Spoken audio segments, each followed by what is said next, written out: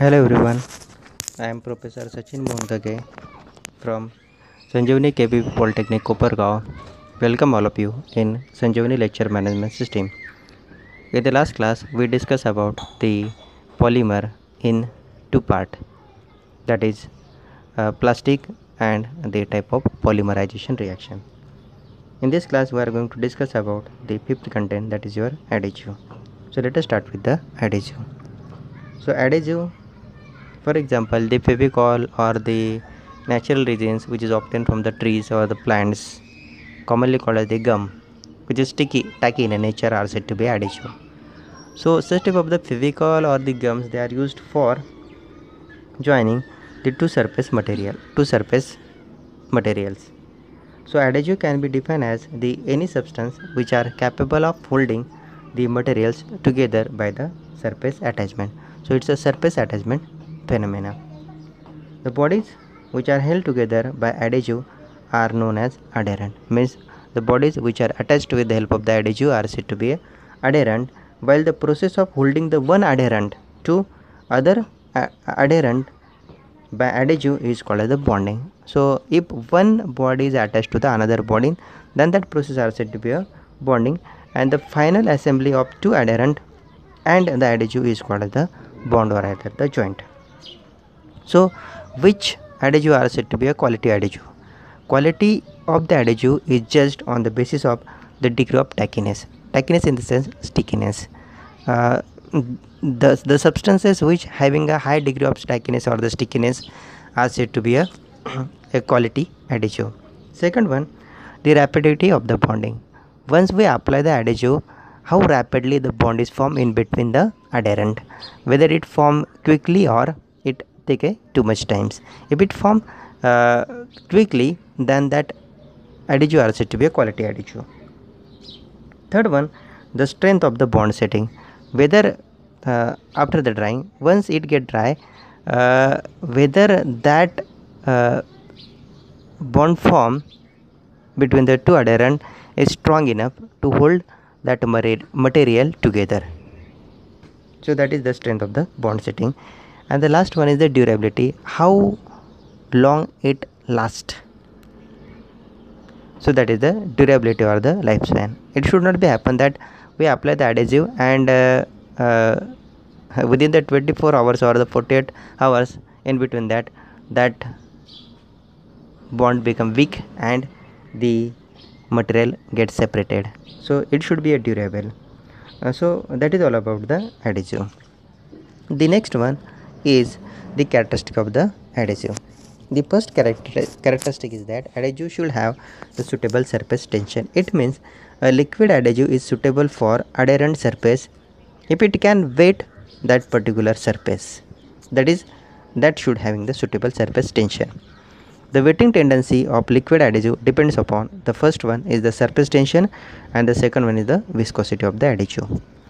The attraction between the liquid adhesive and adherent surface is maximum when the interfacial tension between the two is minimum, and hence if a solvent for an adhesive is also a solvent for the material of the surface to be bonded, then the solvent bites into the solid surface and the interface is replaced by the solid solution, and consequently adhesive in such a case bind the surface quite tenaciously.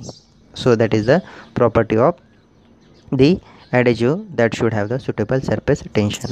Second one, an adhesive should have ability to form a film having greater tensile strength, shear strength and the compressive strength.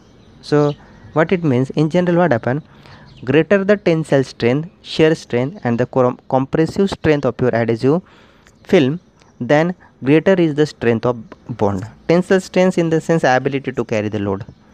Better the tensile strength, shear strength and the compressive strength, better will be the strength of the bond. Third one, a good adhesive should have negligible creep under the stress of structure. What it means, in structural application where an adhesive is under great load, the creep under stress impairs the bond strength of the adhesive.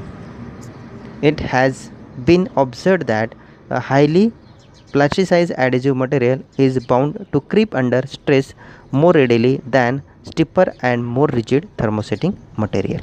So that is the third characteristic of your adhesive. Fourth one, thermal coefficient of expansion of adhesive and adherent surface should be equal.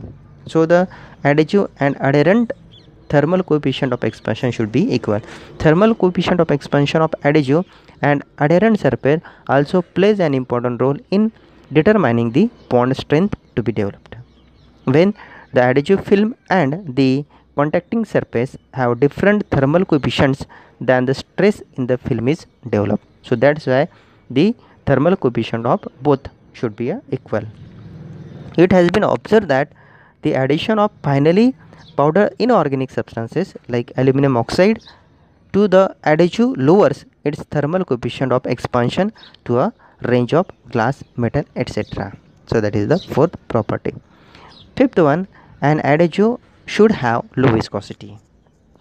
Highly viscous adhesive tend to produce thick film with too many voids, that is means gap, which possesses the poor cohesive strength.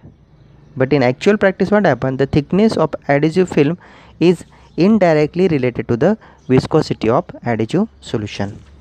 Thus, if bonding of surface by adhesive is done under pressure, then the thickness of the adhesive film is controlled to get enhance the bond strength. The addition of solvent or a plasticizer lower the viscosity of high polymer and hence it gives a thin film of the adhesive having increased bond strength. Sixth one, a good adhesive should have polar group. Polar group containing adhesive are strongly absorbed by the organic coating surfaces. On the other hand, non-polar polymeric adhesive provides poor bond strength for such surfaces. Consequently, addition of polar molecules to a non-polar adhesive increases the strength of adhesive if any substances which fulfill or satisfy the criteria said are said to be a good adhesive. Next one is the classification of the adhesive. So adhesives are classified on the basis of the chemical nature. The first one is the thermosetting synthetic resin, second one thermoplastic resin, third one natural resin adhesive, fourth one starch adhesive, fifth one inorganic adhesive, sixth one vegetable glues, and the seventh one is your animal glues. So let's see the one by one the classification of the adhesive on the basis of chemical nature. Thermosetting synthetic resin, they form three-dimensional compounds with cross-linking structure. Already we studied the thermosetting polymer.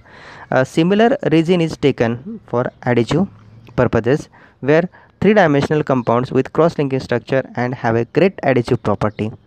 The bond with them is insoluble. These are the characteristics of the thermosetting polymers. Infusible and have a good resistance towards the heat, moisture, and the insect and the fungi. The example of the thermosetting synthetic resins are phenol formaldehyde resin, we already studied. Urea formaldehyde, instead of phenol you can use the urea NH2 C double bond NH2 and you will prepare the urea formaldehyde resin. Polyester we studied. Epoxy resin and the silicone resins, they comes under the category that is your thermosetting synthetic resin. Second one, thermoplastic resin.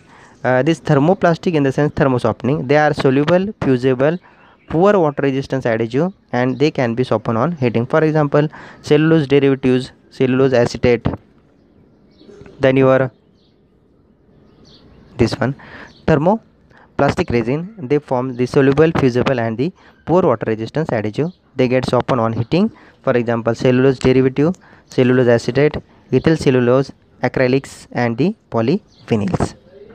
Third one is your natural resin adhesive. For example, we see the example of the shellac resin, especially varnishes which are prepared from the saliva of the insects. Asphalt is the natural resin adhesive which are used for the bonding purposes. Fourth one is the starch adhesive. Fifth one is the inorganic adhesive. Sixth one is your vegetable oil, for example soybean glue and the casein glue, and the last one is the animal glue. These are the classification of the adhesive. We are going to see the application of the adhesive. PFR means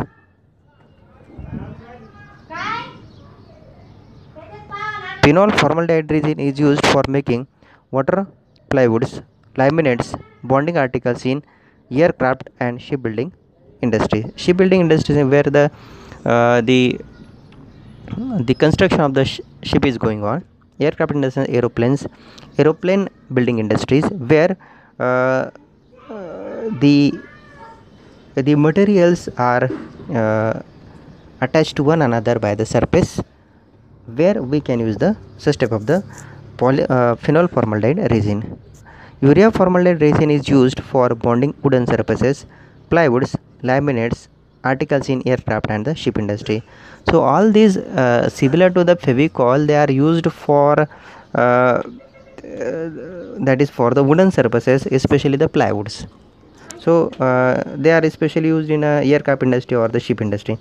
Epoxy resin are used for bonding glass, metallic and the ceramic article, for example araldite. So we can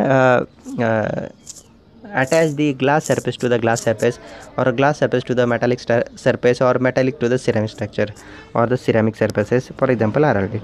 Cellulose derivative are used in cloth and footwear resistance. So the foot or the sole of your footwear, they can be attached with the help of system of the adhesive.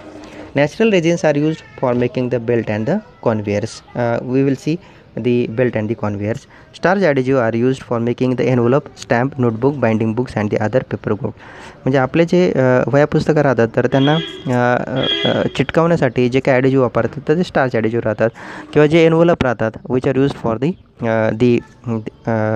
by sending the letters to the another by the post office, or the stamps also consist of the starch adhesive. Enamel glues are rare one, but they are used for manufacturing the furniture, radio cabinets or the card boxes. Here the conveyor belt, in the sense especially in industry, the goods materials or the heavy materials, they are carried on the belt, they are said to be a conveyor belts. So such type of the conveyor belts, they are made by using the system of the adhesive. So this content is enough for the adhesive. Thank you for today's lecture. We will meet in a next lecture. Till then, goodbye.